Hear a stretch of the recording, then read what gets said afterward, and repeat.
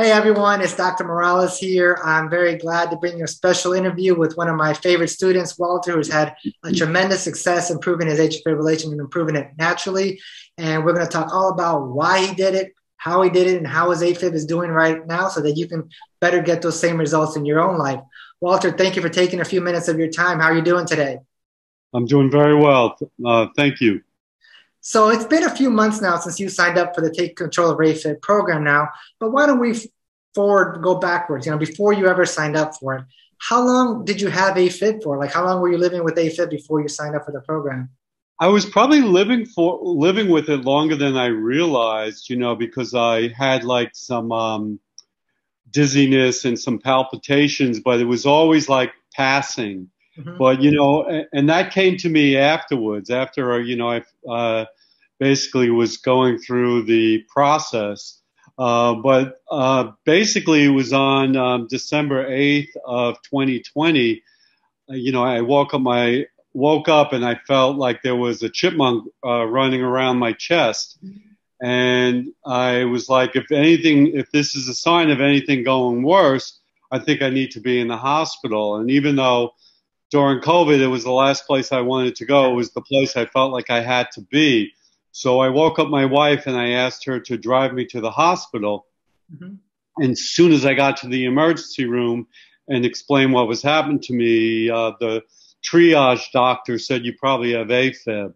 So the word AFib then was really the first time I really, identified with it was right at the entrance of the ER. Okay. So, and that was only what, maybe about a month or 6 weeks before you decided to sign up for the program? Yes, Okay. exactly. Because they immediately put me on, I left the hospital with 3 scripts, prescriptions, and they made me feel worse. I felt like, I felt pretty good before the day I went into the hospital, but I wanted to at least be back to that par, not to feel like, why am I feeling worse? And immediately was struggling with weight gain and fatigue and joint aches. And I just felt that I wasn't in the right solution. Yeah. And unfortunately, there's many people who feel that way as you're describing. The medications are good. They may prevent you from going into the hospital. And obviously, you don't want to go to the hospital and have to go to the emergency room. So they certainly can reduce symptoms for a lot of people. But obviously, no medication is perfect. People either feel tired or they gain weight. Sometimes medications are just as bad as, has many issues as well. So what was your interactions with your own cardiologist back home? Were you given options where you said, this is just the medications you're going to be stuck with? Like what were those interactions like with your cardiologist? Well, I had 2 interactions. The first time I went back, was like a week after my hospital. I saw the cardiologist, who is my main cardiologist, who I had seen a little over a year prior, because like I said, I was feeling fatigued, and I did the stress test, and I had an excellent stress test. I had no high blood pressure. I wasn't diagnosed with AFib, but I had a connection already with this doctor. And so when I came back right after the hospital the following week, when I saw him, I was saying to him, they did another EKG, and I was still in AFib. And he was just like, so I had all my questions. I was like, so can I drink coffee? What should I be doing? He goes, yeah, you could have 1 cup of regular coffee, have 1 cup of decaf, because basically I have to backtrack. I'm a 2 coffee drinker. Generally, I was anyway then. And the night that I went into the hospital, I had an extra cup of coffee. And I'm talking, I drink mugs of coffee. I don't drink cups of coffee. They're like 12-ounce mugs. So I had an extra cup of coffee. I did suffer from some weight gain from comfort food, from being quarantined at home. I'm a chef. I was exploring menu. So, but I still had low blood pressure. And anyway, so he basically said, my cholesterol level was kind of high. I wasn't working out as much as I should have been.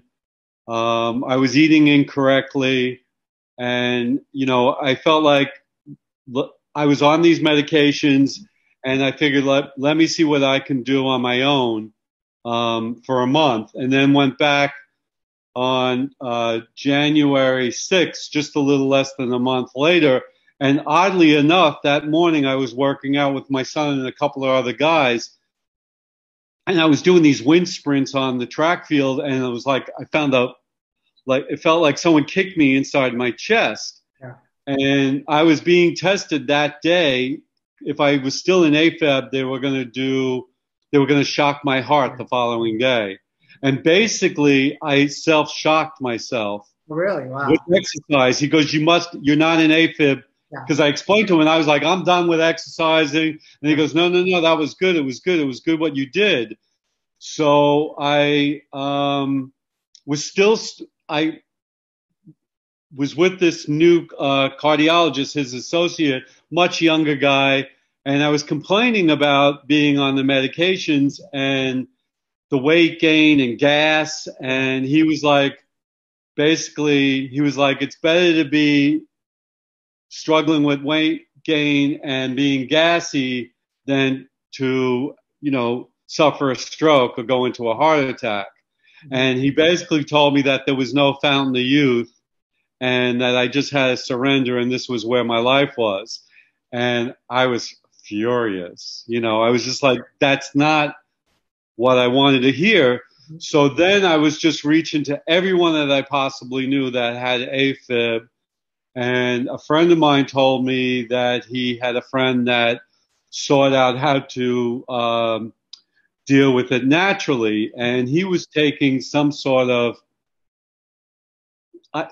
grain or something. But in that research, I came up to your site. Yes. And I was fascinated by it, and I watched your introductory, and I kind of liked it. And I sat on it for a couple of days, and I said, you know what? I'm follow through, and I took the class, and I was diligent. I just watched every one of your episodes, and I was diligent. So it sounds like, first going back to cardiology, it sounds like that day that, you went there and he said, you're just going to be on these medications, just it's better to do the medicines than to have a stroke, was the day that you really said, I need to find another option and try to find something myself. Right. And on my own, I went and I was getting, with, my wife is a lab tech, and I was seeing this orthopath. So I was getting my blood work done every month, and I dropped, my cholesterol dropped over 100 points the first month.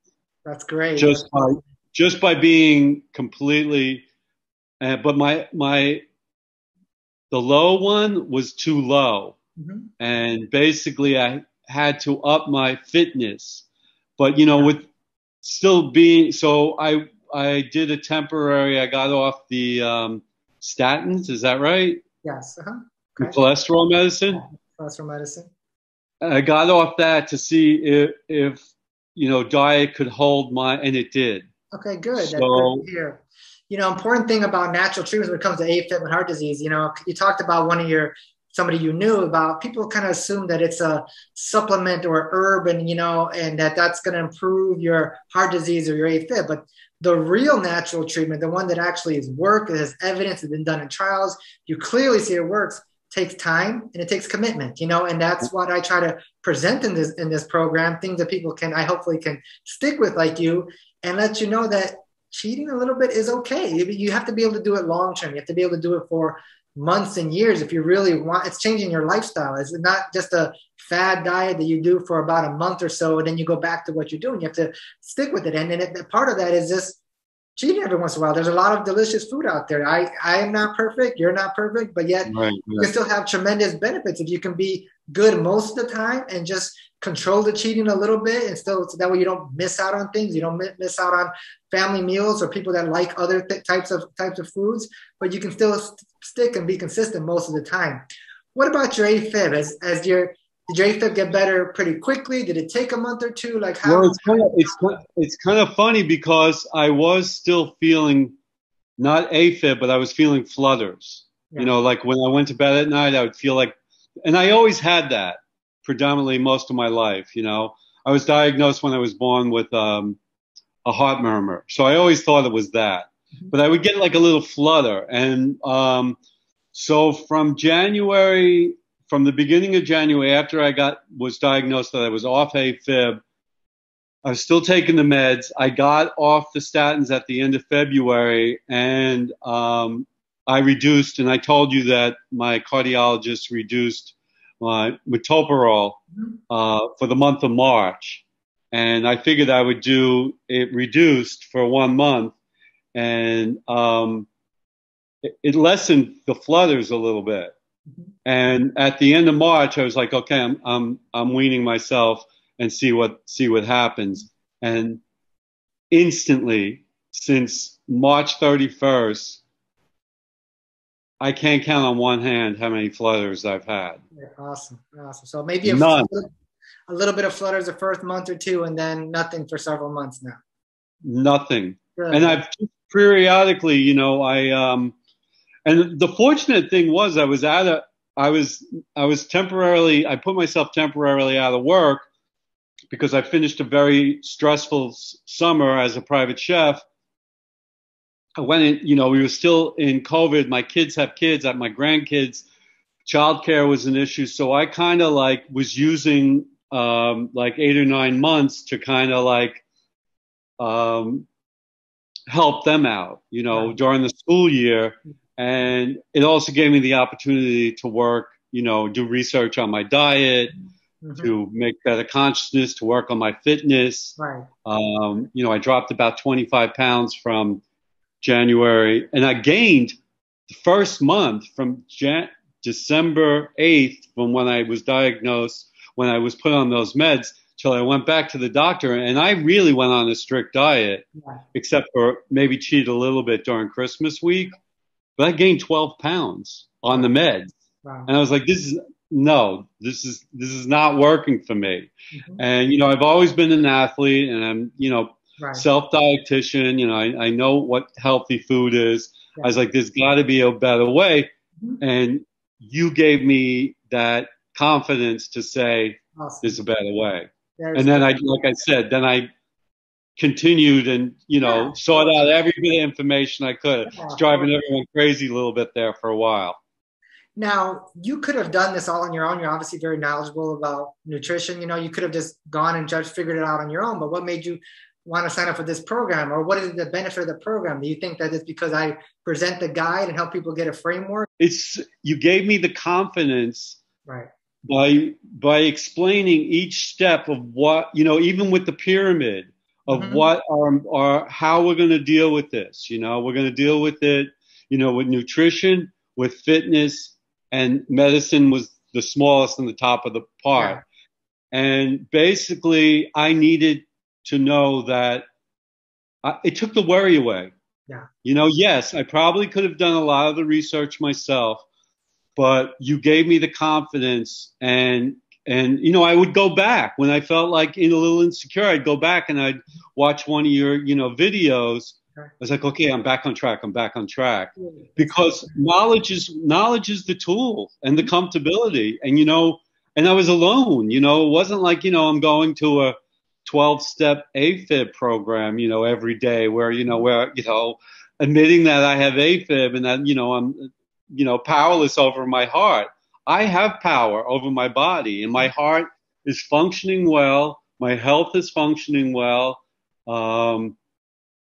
Actually recovering the last 8 weeks from a broken collarbone, which has hindered my fitness, but I can still walk. You know what I mean? I can still wade in the water now. You know, it's like, you don't give up. You always have to figure out what, you don't say, screw it, you know, keep on track. And that's what you did in your videos for me. It was like, be consciously aware that these are the natural ways. It's a long-term process. It's a long-term commitment. I don't want to be on medicine the rest of my life. I'm still on Eliquis. I made a commitment to stay on it because a lot of people were telling me that's the right thing to do. And but I see my cardiologist again in September. I have good insurance now; it's covering the Eliquis, but it's a very expensive drug. Oh, yeah, for sure, very expensive. And I want to retire someday. I don't want to be, using my travel money and my, for a blood thinner that I don't necessarily need if I can figure out a better way for myself. Right. Exactly. And if I can't, then I'll surrender to that. But I'm gonna fight because you put on the gloves for me.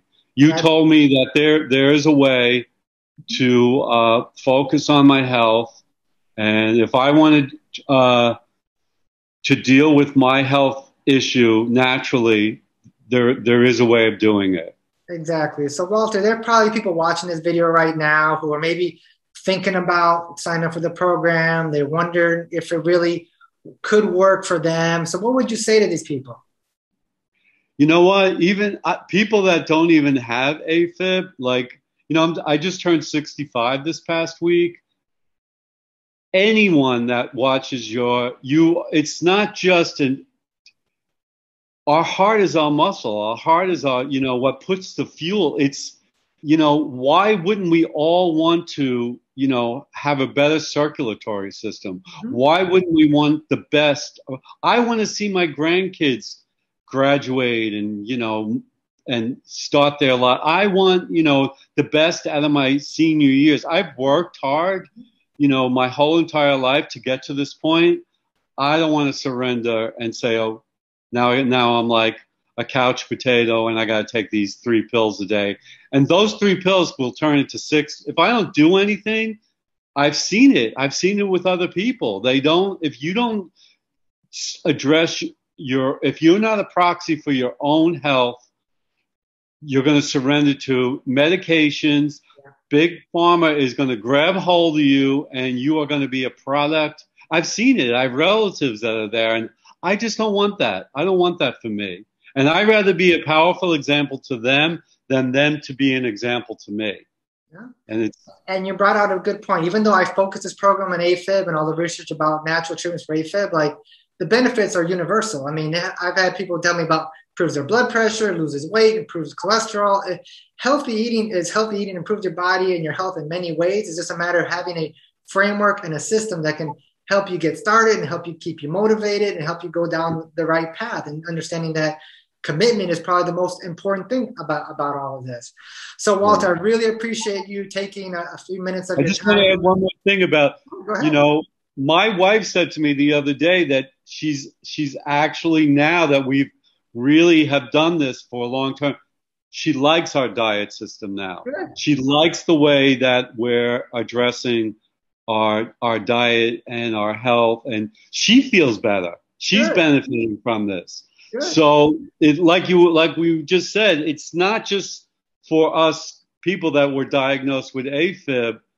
It's, this is a lifestyle change that is healthy.